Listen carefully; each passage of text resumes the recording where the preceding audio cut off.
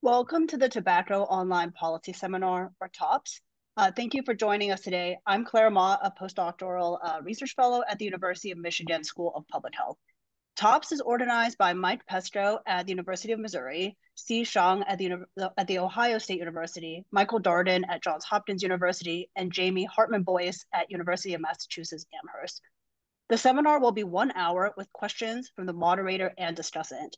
The audience may post questions and comments in the Q&A panel, and the moderator will draw from these questions and comments in conversation with the presenter. Please review the guidelines on tobaccopolicy.org for acceptable questions. Please keep the questions professional and related to the research being discussed. Questions that meet the seminar series guidelines will be shared with the presenter afterwards, even if they are not read aloud. Your questions are very much appreciated.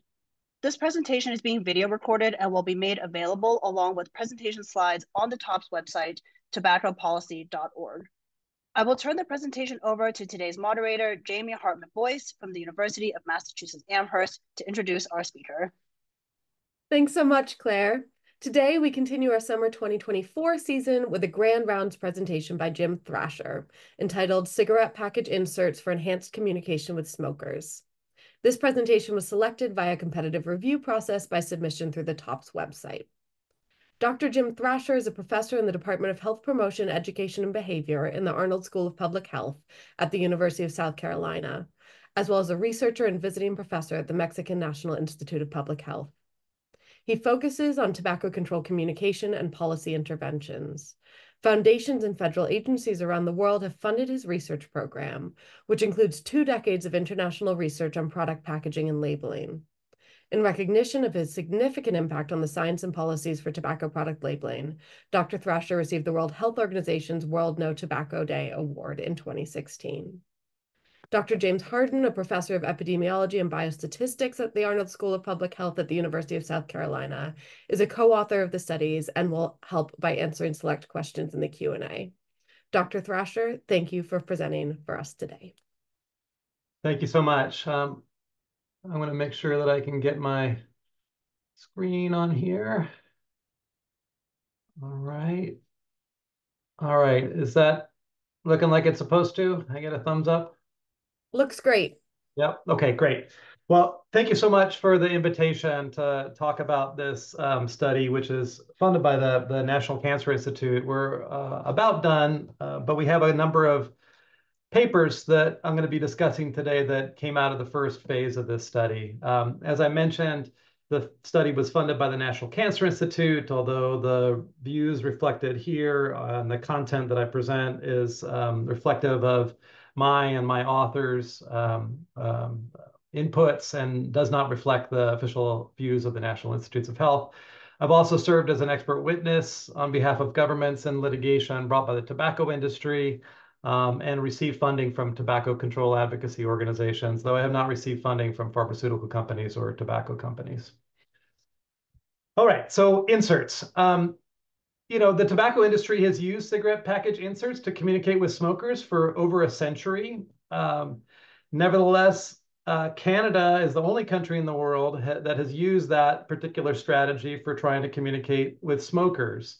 And we know that the Food and Drug Administration has a regulatory power to adopt inserts for communicating with smokers. In fact, there's some specifications in the act that gave the FDA regulatory power over cigarettes that specifically focus on the issue of using inserts to communicate with smokers. Many people don't realize this, but Canada was the first country to adopt and implement pictorial warnings on cigarette packs, which raise anxiety, raise negative affect related to the harms of smoking. But those messages are complemented by information inside of packs, what I would call efficacy messages that focus on the benefits of quitting and that provide tips for cessation, including information about where people can find more resources if they're interested in quitting. And those messages, like the pictorial warnings, are rotating across the packs. There are 8 different messages that were rotating across packs from 2012 until the beginning of this year. And according to theory and empirical evidence, this kind of combination of fear-arousing pictorial warnings illustrating the harmful consequences of smoking with efficacy messaging is the most likely messaging strategy to maximize the effects of a particular communication. And so Canada's been doing that, but is the only country in the world to have done so far. In some early work we did a number of years ago, taking advantage of some cohorts, an open cohort of Canadian smokers that we surveyed every 4 months over the course of a couple of years. We ran some mediation models where we tried to separate out the effects of reading inserts from the effects of reading and attending to the warning labels that were on the packs. This was all after the policy had been implemented, observational and correlational, although had this longitudinal component to it. But our data suggested that it was really the frequency of reading inserts that was most strongly associated with quitting attempts, including sustained quitting attempts that lasted 30 days or more. Although the levels of exposure and engagement to inserts was significantly lower than what it is that we saw for the warning labels. And so this kind of gave us the ammo that we needed to try and build some more studies around this idea of how can we use efficacy messaging inside of packs to enhance the impact of pictorial warnings. And another piece of all this, as I mentioned before, is that there's a particular mandate for the FDA that involves communication via inserts, and you're probably aware of the other kinds of inserts that often are included in packaging for products, consumer products that FDA regulates. But one of the things that I worked on with Eric Lindblom and Micah Bourbon in a paper that we published in Food and Drug Law Journal is how one of the nice things about inserts is that they overcome some of the concerns that are related to the First Amendment issues that have that the industry has used to block implementation of pictorial warnings on the outside of packs. In other words, inserts are inside and so are not communicating information to all potential consumers. And because they're inside and can target the consumer who has already purchased the pack, it can avoid some of the concerns about compelled speech that the industry has used to effectively delay implementation of pictorial warnings for over 12 years now. So we've done a number of different studies, qualitative and quantitative, experimental and other, to try and hone our thinking about which of these insert messages would be most likely to be helpful for smokers who try to quit. And then we got funding for the randomized controlled trial that I'll be spending most of my time talking about today, which is essentially a 2-by-2 between subject trial where adult smokers who smoked at least 10 cigarettes a day were randomized to one of the 4 conditions that you see on the right. We have the control group, which is the standard health warning labels, 50% of the side of cigarette packs, although the content of those messages was drawn from the act that gave FDA regulatory authority over tobacco, kind of 4 rotating messages that are novel compared to the messages that have been on packs since 1984. So there is a novelty element in the messaging for our control group. But then we have a group that got those same messages on the side of the packs, but supplemented with inserts inside of the packs. And the content of those messages had to do with strategies for building self-efficacy to quit or tips to quit. And then emphasizing some of the benefits, both health and financial, of cessation. So again, working the lines that Canada has been working in their policy around labeling, as well as reflective of kind of theory and empirical evidence about which types of messaging would be the best complement to the fear-arousing pictorial warnings. And you can see the other groups that we had to which people could have been randomly assigned were pictorial warnings only, or the pictorial warning plus the insert. And so we provided all of our participants with a 14-day supply of their preferred cigarette brands and modified the packs to reflect the experimental condition to which they've been assigned. And one of the innovations of this study was around the data collection, which used ecological momentary assessment. So we asked all of the participants to log every single cigarette that they smoked across the 14-day period of this study. And then we use an algorithm that was based on the number of cigarettes that they told us that they usually smoked each day at the beginning of the study before they were randomized to their condition, and use that to generate surveys that they answered after logging 4 or 5 of the cigarettes that they smoked. We didn't want people who were smoking 20 cigarettes, 40 cigarettes a day to be answering 20 to 40 surveys because of concerns about burden. So we had this algorithm built in to limit the number of surveys that people could be queried, could be asked each day. And then at the end of each day, they provided some evening reports. And I'll get into some of the measures that are in each of those different surveys here in a moment. But you can see in the picture that's in the middle there, kind of what a package looked like if it included both the pictorial warning on the outside and the insert on the inside. And again, people were given the brand variety, a 14-day supply of the brand variety that they preferred. Another important component of this study is that with my colleague Jeff Niederdeppy at Cornell, we had outreach efforts to do intercept recruitment in New York in a variety of different medium-sized cities across the state, where we would take this mobile lab to the parking lot of a tobacco shop, a smoke shop, that had been identified as being in a relatively disadvantaged area around the city. And we engaged in intercept recruitment and enrolled people into the study right then and there as they were kind of going to buy their cigarettes.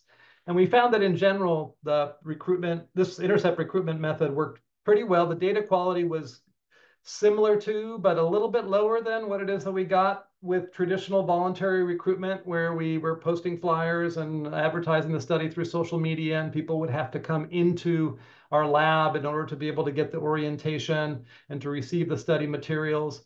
But in general, we found this as a very promising strategy for trying to recruit some hard to reach populations, and found that to be helpful also in making sure that we had disadvantaged populations included in our study.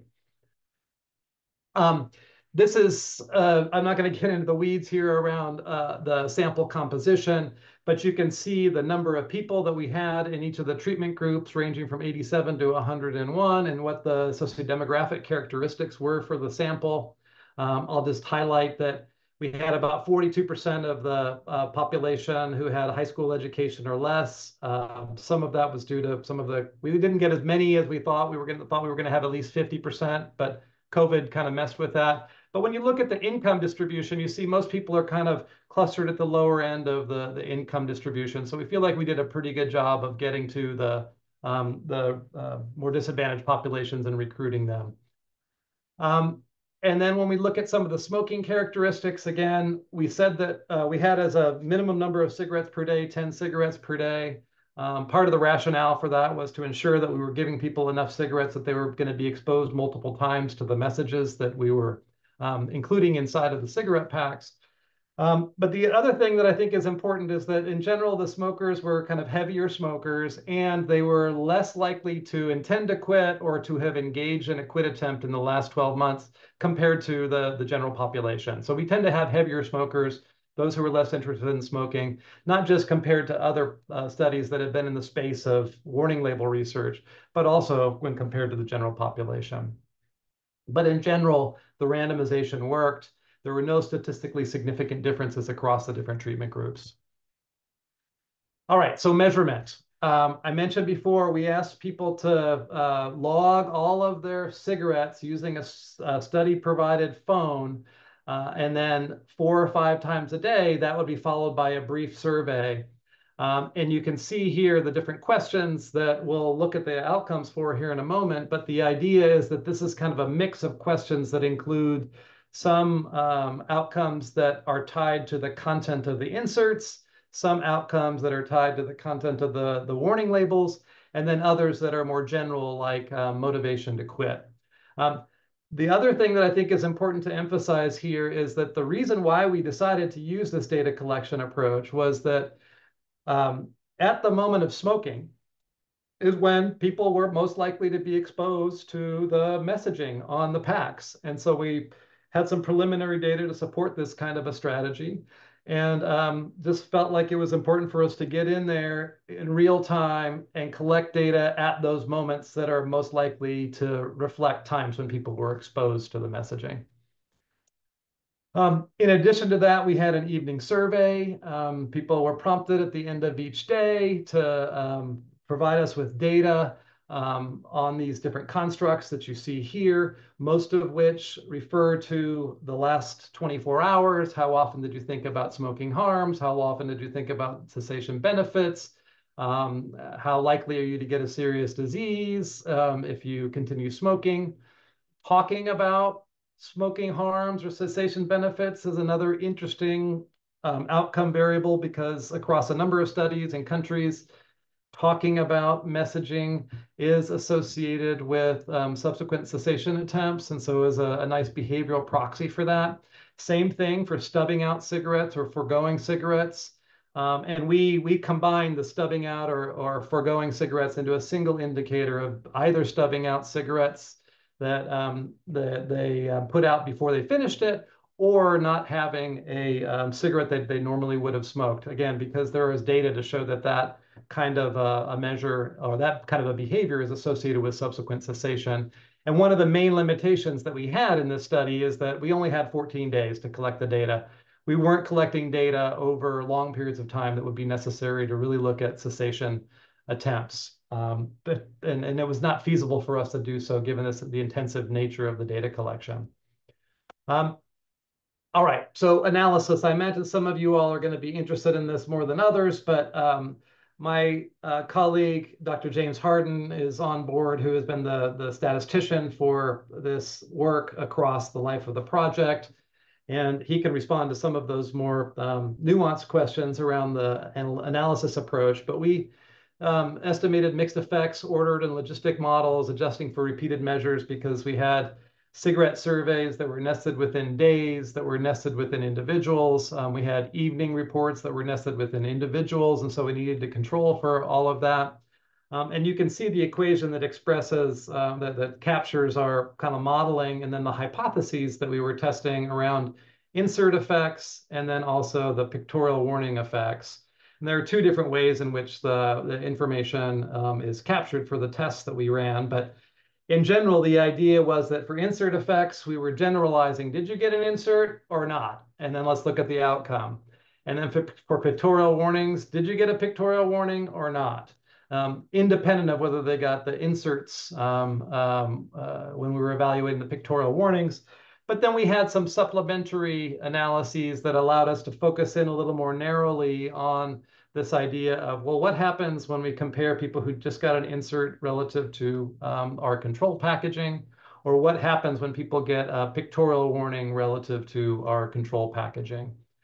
So we have these alternative hypotheses that we specified as well, although those were not specified in our clinicaltrials.gov application. And you can see there the number, and I'm happy to provide more information about that if anybody is interested. But the clinicaltrials.gov application was just about inserts yes versus no, or pictorial warnings yes versus no. Okay, so this is the result in general. And so we're testing here this hypothesis that exposure to packs with inserts will result in stronger efficacy beliefs than packs without inserts, which in turn will lead to stronger cessation-related outcomes, motivation to quit, interpersonal discussions about quitting, and foregoing/stubbing out of cigarettes. And this line of data that you see right here, each of the columns represents a different outcome that we assessed, different model for each outcome. And you can see the self-efficacy to quit, self-efficacy to cut down on cigarettes, feeling hopeful about quitting, the frequency of thinking about quitting benefits. All of those are tied to the content that we use inside of the insert messaging. The motivation to quit, talking about cessation or harm, and foregoing or stubbing out cigarettes are more general, kind of more distal outcomes. But you can see when you look at this that it's really just the frequency of thinking about quitting benefits, and then the foregoing or stubbing out of cigarettes that end up popping up as being statistically significant. And when you adjust for multiple tests, which we could have a discussion about whether that made it make sense to do that under this case where we have pre-specified hypotheses or not. But the only outcome that turns out to be statistically associated with the insert exposure is the foregoing or stubbing out of cigarettes after adjustment for multiple tests.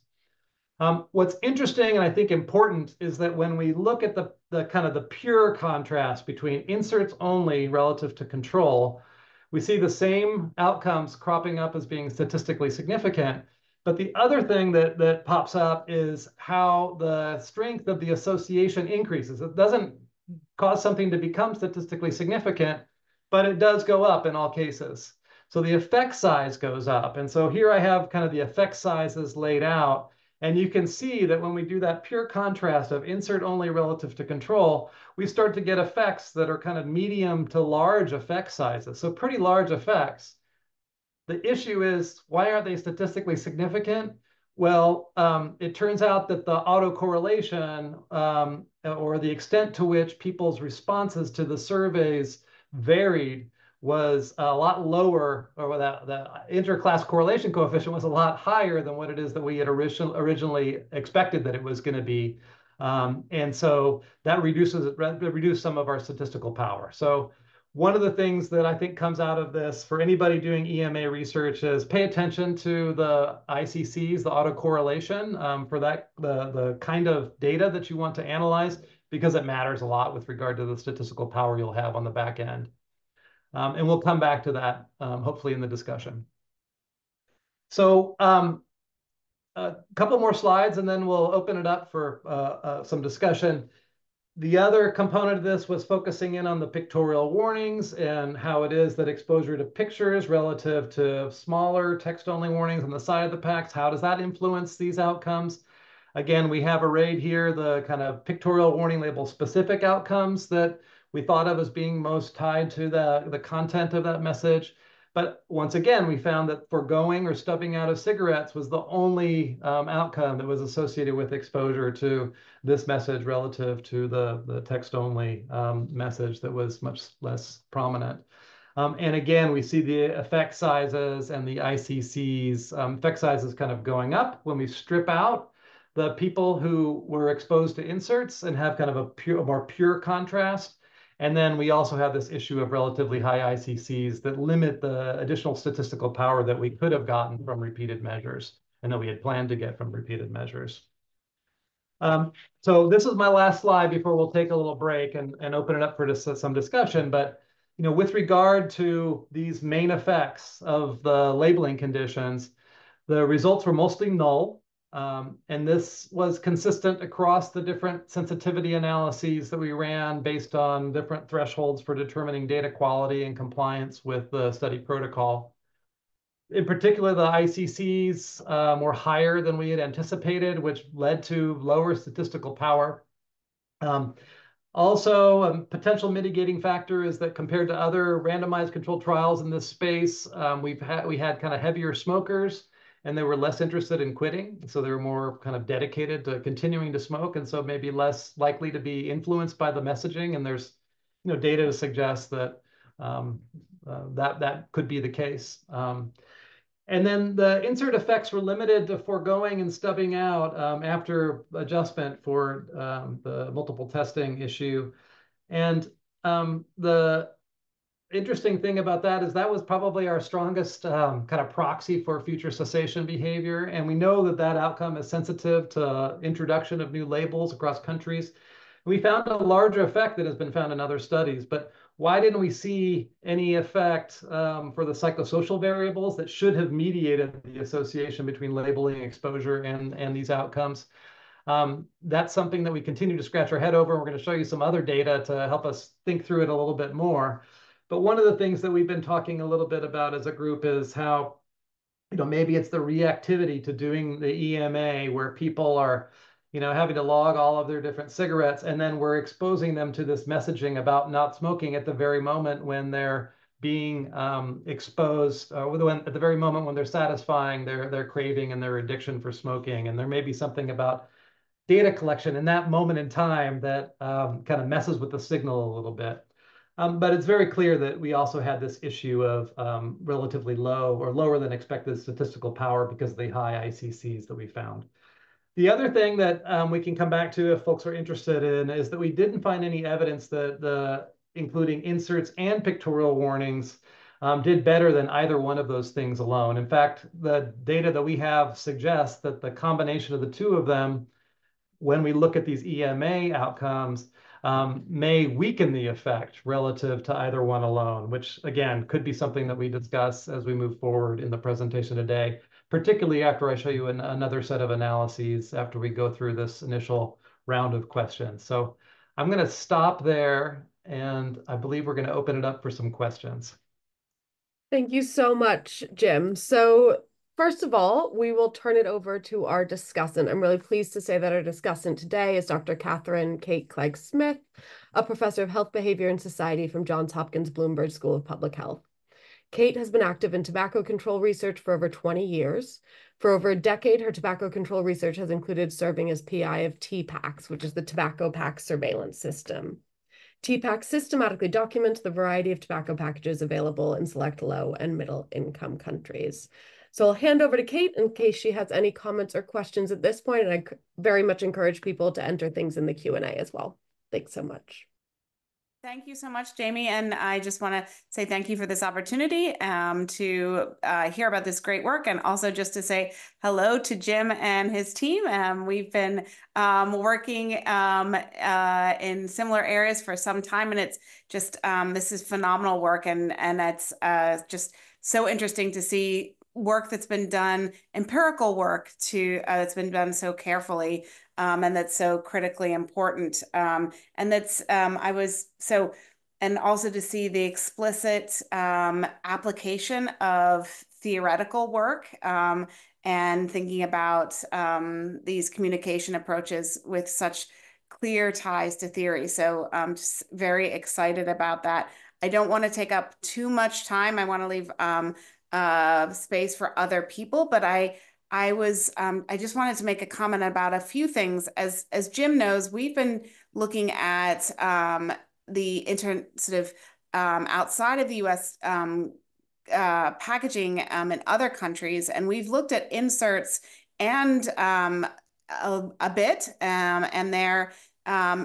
but what we haven't seen in other settings were and we haven't looked at Canada, but it's been the industry that's been using this space. So it's really interesting to think about the capacity for tobacco control to essentially increase the real estate that we have to communicate with the smoker, and think about the actual sort of physicality of picking out the insert and the attention to that. So I think that's really very interesting to think. And also this idea about it being a different space, so the lack of sort of compelled speech and the ability to target messaging. I think that's just really, and thinking about differentiating sort of what might go on the package for the sort of a broader audience versus very targeted messaging. I think I'm hoping to maybe hear more about that in the next. I was really interested in this idea of, what's going on when you maybe have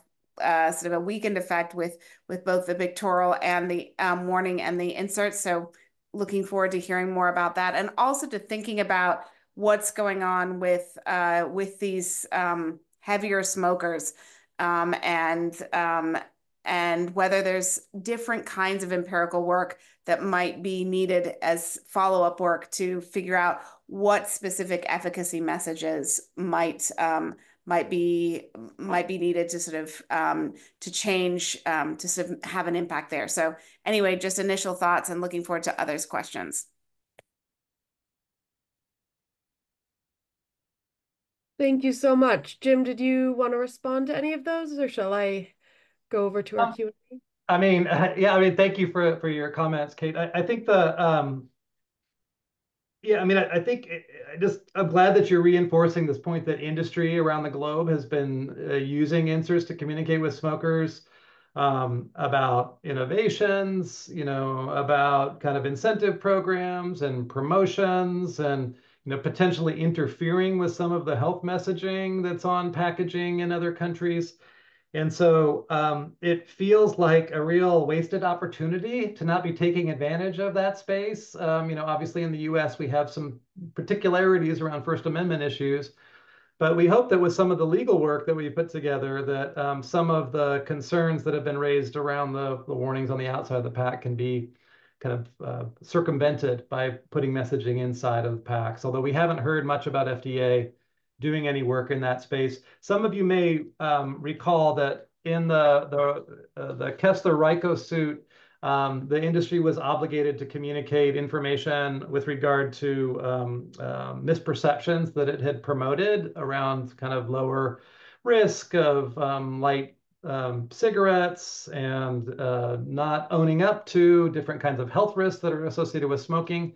And you've probably seen, if you're in the US context, that we're finally getting those messages at point of sale around the country. I think every legal point of sale must include some of these corrective messages. But the industry also was compelled to communicate that information through inserts to smokers. And so there was a time in the US about a year and a half ago where smokers were being exposed to messages correcting misperceptions that were promoted by the industry through this particular medium. And so there's precedence for it even in the US when the legal system can get behind it. And so, that's always the big question that we have around here. With regard to the heavier smokers, I'll just briefly say that I think that is a tough nut to crack. And with communications, you can only do so much. And so one of the things that I think that is important to recognize about inserts and was a hang-up point on around the pictorial warnings on the outside of the packs is that inserts could be where it is that you include information for smokers to get more resources. And in conversation with some of the lawyers here in the US, I mean, one of the ways, rather than having it be exhorting people to quit, like 1-800-QUIT now, we can have toned down phrasing, which is, if you're interested in quitting, here are some resources for you. And so it doesn't phrase it as kind of compelling people to engage in that action, but it's recognizing that most smokers are interested in quitting. And so telling them where they can go to get support that they need in order to increase the likelihood that they'll quit. So that, there are some things like that that I think we need to recognize as well, that the communications can maybe be the starting point for some of that.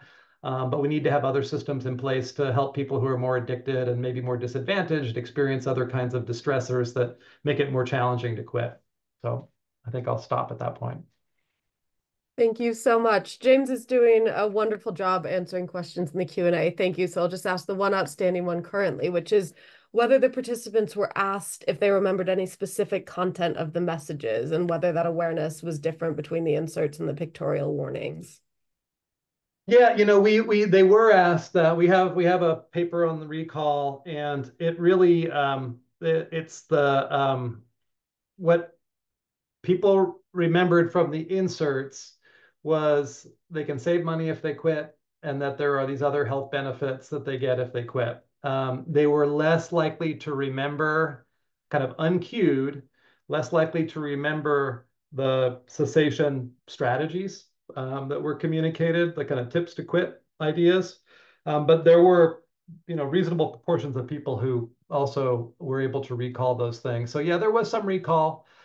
We haven't analyzed the data for recall of the pictorial warnings. We were less interested in that because it was a little less novel and it's been studied in other areas. And so we really wanted to hunker down in this other area that hasn't been studied as much.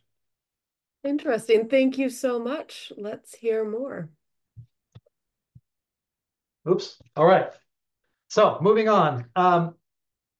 So the other paper that we recently published, it's in press at NTR, is looking at moderation of these effects by sociodemographic and psychological risk factors. And again, these were pre-registered. And so we felt an obligation to go through with evaluating these potential moderators of labeling effects, partly because of the need to follow through with what it is that we said that we were going to do. But obviously, we have this additional consideration, which is the lower statistical power than we thought we were going to have. And so one of the ways that we kind of addressed that as a team was that we limited this particular paper to looking just at the foregoing and stubbing out outcome, which was the one that had cropped up as kind of being the largest effect for the labeling conditions, both whether it was pictorial or the inserts that we were assessing. And so we looked at that particular outcome. And as I mentioned before, too, it's also a relatively strong outcome to look at because of its consistent ability to predict subsequent cessation attempts. So we looked at moderation by the variables that you see on the left there, and we evaluated them both as continuous variables and as binary variables. And it didn't matter which way we sliced it, the results were pretty much the same. And what it is that we found is that in general, education moderated the impact of the pictorial warnings. And then time discounting moderated the effects of the insert exposures. And again, taking into consideration the relatively limited statistical power, baseline health literacy, quit intention, or self-efficacy did not moderate labeling effects. And I'm going to show some slides that show kind of that help us wrap our heads around what these coefficients are really telling us. But the thing that I did want to mention is, what is time discounting? I'm sure there are some people out there who probably don't know what that means. And it's really, and it's a behavioral economics term to try and get at the extent to which people value smaller immediate rewards relative to larger rewards that they can receive later on. Warren Bickel has done a lot of work in this area and has developed an algorithm for kind of determining where people are along a continuum of time discounting, where we ask people their preferences for some kind of monetary compensation now versus a different amount that's larger later on. And it keeps on kind of increasing the difference between the amounts of money and the length of time that one has to wait. And it puts you somewhere along this continuum after you answer 5 different branching questions. So, I mean, in some ways, I think of it as being analogous to the idea of, the immediate reward of satisfaction from smoking relative to the longer term health benefits of smoking cessation, which is the kind of thing that our insert messages were really trying to get at. So we'll take a look at how it is that the time discounting moderates the insert effects here in a second. Okay, so we stratified the data for education, and we looked at whether people were exposed to pictorial warnings or not amongst those who had greater than high school education, and we see no effect of pictorial warnings. However, when we look at the group of folks who were high school education or less, including a pictorial warning on the pack increased the likelihood that they were engaging in these behaviors of foregoing cigarettes that they would normally smoke or stubbing out. So it looks like there's a potential kind of health equity effect where this kind of a policy can have a bigger impact on people who are have lower levels of educational attainment. And when we looked at the contrast between having a picture on a pack with an insert versus an insert only, we see a similar trend where the effect of the pictorial warning really seems to be limited to the people who are at lower levels of educational attainment. And that's consistent with what it is that we've seen in some other experimental and observational studies that have been done across a number of countries. So for delay discounting, this is the other thing that cropped up as being statistically significant. So when people were exposed to inserts, that exposure was associated with foregoing of cigarettes only if they had low levels of delayed discounting. In other words, only if they expressed the ability to wait for longer periods of time for larger monetary rewards, according to our delayed discounting measure. But people who had high delayed discounting, in other words, they were less interested in delaying to get a larger reward, the inserts didn't really affect them at all. And then when we look at the people who were all exposed to pictorials, and then we see whether they're exposed to inserts or not, we see a similar kind of story, although it's a little weaker pattern, but the interpretation ends up being pretty much the same. So we mostly found null effects again. I guess this is one of the struggles of this study is the null effects issue. But neither pictorial warnings nor insert effects were moderated by health literacy, quit intention, or self-efficacy, which I think in general is good. that also needs to be tempered by the reality that we have these concerns about intra-class correlation, lower statistical power than we'd expected, and the sample tended to be heavier smokers who were uninterested in quitting. But the pictorial warnings appeared to be particularly effective for people who had lower levels of educational attainment. And so, as I mentioned before, this is consistent with research in other areas with other designs and suggests the potential for health equity effects of this kind of a policy. Again, we're just looking at foregoing. We're not looking at sustained cessation. We're not looking at actual abstinence, but this is a precursor to some of those behaviors. And then the insert effects are really limited to the smokers with low delay discounting or those who had preferences for larger rewards later over smaller rewards now. And this is consistent with the cessation literature, where interventions that involve contingency management and cognitive behavioral therapy have been much less effective if people have high delay discounting. So similar to what it is that we found. And so I think the folks who are in that, the smokers who have kind of high delay discounting, those are the folks who are going to need more intervention to be able to actually help them quit smoking. And it's a group that I think we need to continue to focus on and try and figure out how we can help them quit. So this is the last study that I want to briefly touch on before we open it back up. And so before I was talking about the EMA data that we collected every day, multiple times a day over the course of 2 weeks.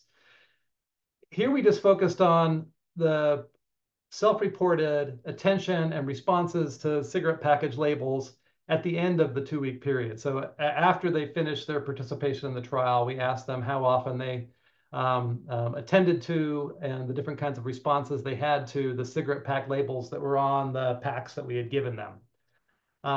And as we might expect, relative to control, the noticing was higher across all groups. And a little bit different from what it is that we saw in our EMA data, the insert plus the pictorial warnings, people reported that they were more likely to notice those compared to even the insert only and the pictorial only groups. And we tested for the statistical significance for that particular contrast. And then when we look at the frequency of reading the labels, kind of a deeper level of engagement with the message material, we see kind of a similar pattern. When we look at the frequency of thinking about smoking risks due to the labels, again, we see a similar pattern. Interesting that insert only also caused people to be thinking more about smoking risks, maybe because it's kind of the flip side of the benefits of smoking cessation. And then the frequency of thinking about cessation benefits due to labels. Well, here's where the pictorial warning label condition was not statistically different from the control group. Maybe because the warning labels don't emphasize cessation benefits. Maybe it's, again, it's implicit, but it's not emphasized. Frequency of talking about labels, you see almost like a dose response there. And then the frequency of foregoing cigarettes due to labels. Well, that was the one thing that we were able to find some statistically significant signal in our EMA data. But when we turn to the self-report data, it's really only the people who are in the insert plus pictorial warning condition who have a statistically significant higher probability of foregoing cigarettes due to the label. So a little different picture of what it is that the labeling did for people compared to the EMA data. And then we ran, in the context, again, of this kind of post-experiment survey, self-report survey data, we ran some mediation models where we looked at the extent to which attention was mediating the effect of the labeling treatment on the outcomes of interest. We averaged together the frequency of noticing and reading labels to form an indicator of attention. And you can see in the upper right-hand corner how it is that when the outcome was frequency of thinking about cessation benefits, that attention variable mediated the effect for inserts only and for the inserts plus pictorial warnings. In fact, it fully mediated the effect that it had on that particular outcome.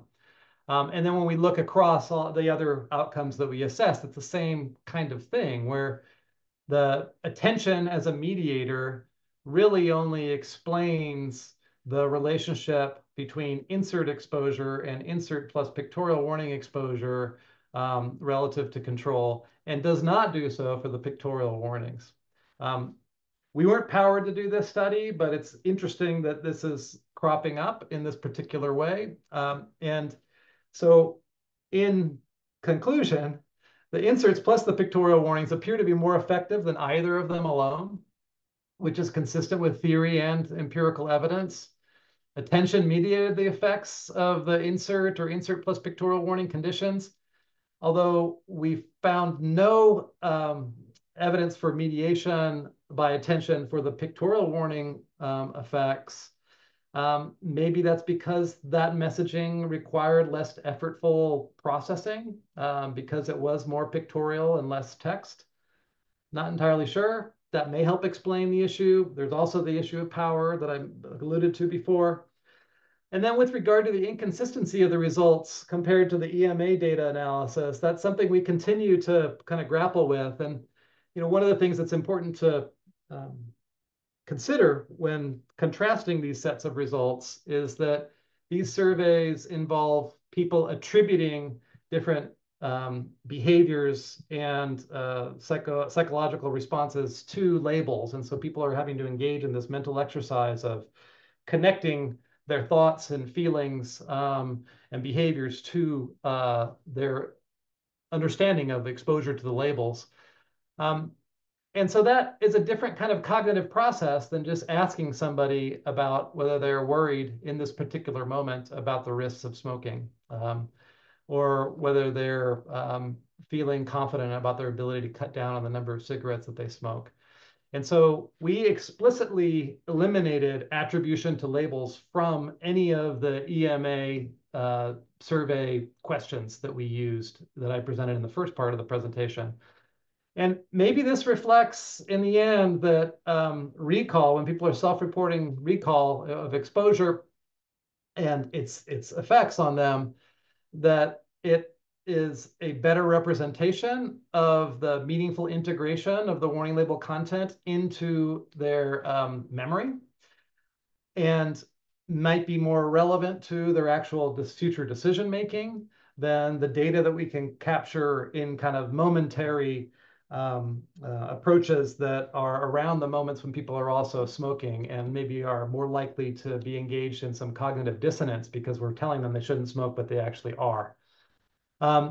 I think that to advance understanding of why this is happening, you need to think about other kinds of approaches that maybe would expose people to different ways of collecting data to try and understand whether it's the data collection approach itself that might be generating reactivity. The people who do EMA research, and I'm recently in that group, but the people who do EMA research will talk about how the evidence suggests that there's not a lot of reactivity among smokers, but maybe when it's combined with messaging, particularly messaging like we had where we have inserts and the pictorial warnings on the outside, that generates a kind of reactivity to the actual study protocol itself and then affects the data that you get on the back end. But we need studies to understand that better. I'll just briefly touch on a couple of extensions. One of the things that I like about the EMA data, and I don't know how many people have been presenting EMA data through TOPS, but you can really look at within-person variation. I mentioned before that there's the ICCs were relatively high, but there's still meaningful variation. We find that variation and all of the variables that we're interested in predicts behaviors both within the same day and in the subsequent day. And we started to do some work where we're looking at both within-person variability and between-person variability as predictors of some of these behaviors. So this is an interesting graphic to kind of illustrate some of the work that we're doing, where when people are feeling more positive about smoking compared to their own mean, self-efficacy to quit does not have an association with foregoing cigarettes the next day. However, when people are feeling more negative about smoking relative to their own mean, then self-efficacy to quit has a much stronger association, or has a positive and strong association on foregoing cigarettes the next day. So there's some interesting things that we can do with regard to variability in the data that may help inform things like just-in-time adaptive interventions that I know people are increasingly interested in to promote cessation, particularly with hard-to-reach groups and people who are more addicted. We've also been doing some time varying mediation models. And I'm actually gonna, just to make sure that we have enough time for some more questions, I'm gonna not spend a lot of time talking about it, but we can look at the trends in people's reports or over time in one group compared to another group, and look at the extent to which some of these how it is that variables mediate the effects of the intervention on the behavior is a function of time. And that's also something that's really interesting, particularly if we want to get into the idea of how it is that the message effects could be wearing out over time. I'd be happy to talk about that a little bit more if others are interested. And then the last thing is that we can also think about putting other kinds of content on the inserts. With Lucy Popova, we have an R01 that was funded earlier this year to look at messaging around very low nicotine content cigarettes for adults. And all the adults who were going to enroll into this trial are going to be given the very low nicotine content cigarettes, but half of them are going to be randomized to receive messaging about the very low nicotine content cigarettes. And some of that messaging is going to be communicated through inserts, although it'll be supplemented with and kind of expanded upon by videos and ads that they're exposed to at their weekly visits. And we've even done some pilot work trying to evaluate whether we can use harm reduction messaging. I can talk a little bit about that. This study was interrupted by something called a valley at one point, and so we're still kind of in the process of thinking about where this goes. But I think that there are some opportunities for all sorts of kinds of messaging that we could include inside of PACs, depending on the behavior that you're trying to promote. And then finally, I'll say that in Canada, there is a new labeling policy that was just implemented at the beginning of this year. And the project that I talked about earlier is also funded to evaluate that policy using a kind of an interrupted time series design that we've been collecting data for since about a year and a half ago. We've got a few more waves left. So hopefully we'll have more data to share next time I see you all. So with that, thank you very much. And I'm happy to take any additional questions.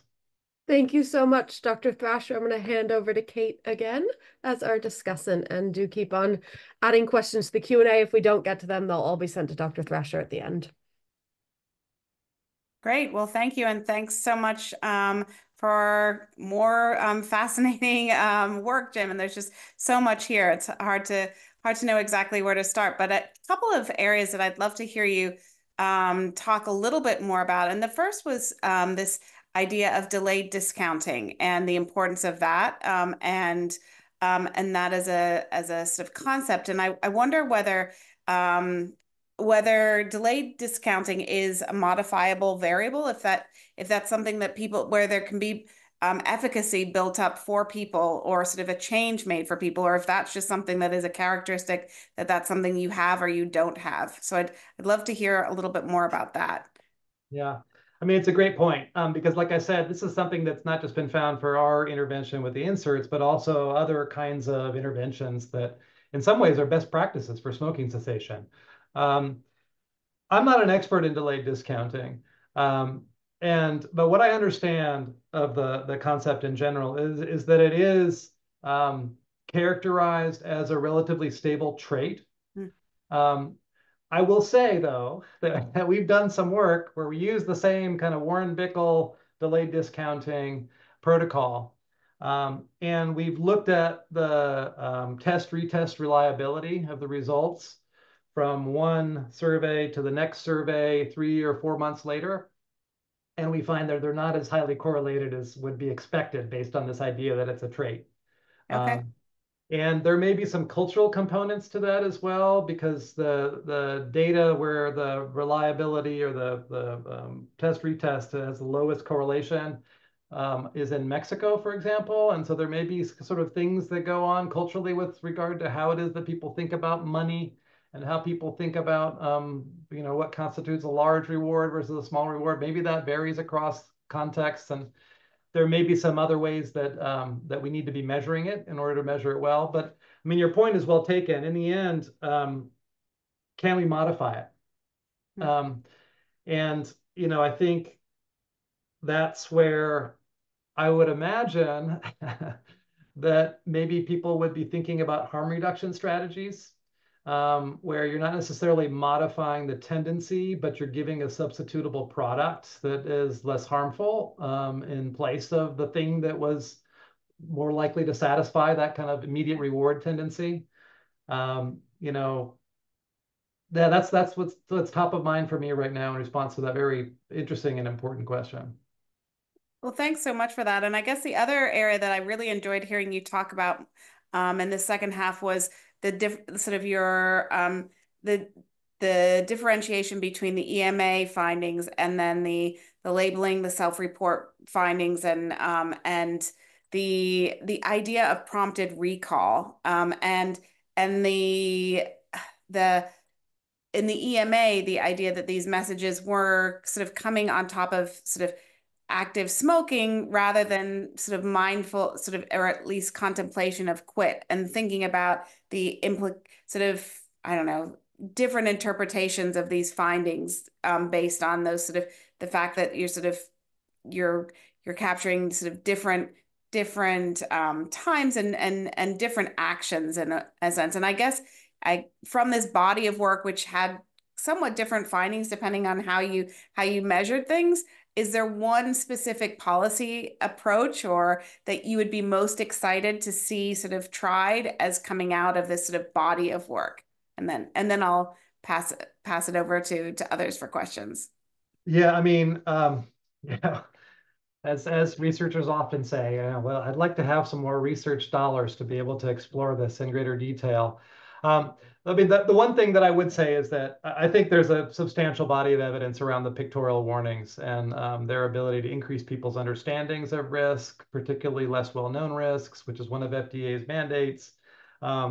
And I think that there's pretty solid evidence around reducing cigarette consumption as well. The effects aren't huge, but we wouldn't expect big effects for a policy like this. So I don't want to minimize that kind of body of research, which I think of as being pretty solid. And so I think that research is already there. And I think that what it is that we're finding, if we triangulate kind of across the different ways of collecting data from people, is that there is added value to including additional information about resources and strategies to quit and cessation benefits. And, you know, in the qualitative work that we've done, some people like that kind of messaging more than they like the fear arousing messaging. So there's some preferences that we may be able to better tailor and target to if we have a variety of messaging. And I think sometimes what happens with the labeling messages too is that we know smoking cessation is kind of a dynamic process. And so we just talked to people 14 days, or we collected data over 14 days with novel exposures. You know, some of those exposures are going to wear out. But when we look at the data that we have from our prior data collection effort in Canada, over the course of 2 years, we saw people's engagement with and reading of the inserts go up over time, while their engagement with the pictorial warnings on the outside of the packs was going down. They didn't cross over. So the kind of engagement with the pictorial warnings was always higher than what it is that we saw for the insert stuff. But I think that also reflects how it is that fewer people are in this kind of contemplation stage of quitting at any point in time. And there may be kind of recognition that once you get there, you know where to go to get some information that could be helpful.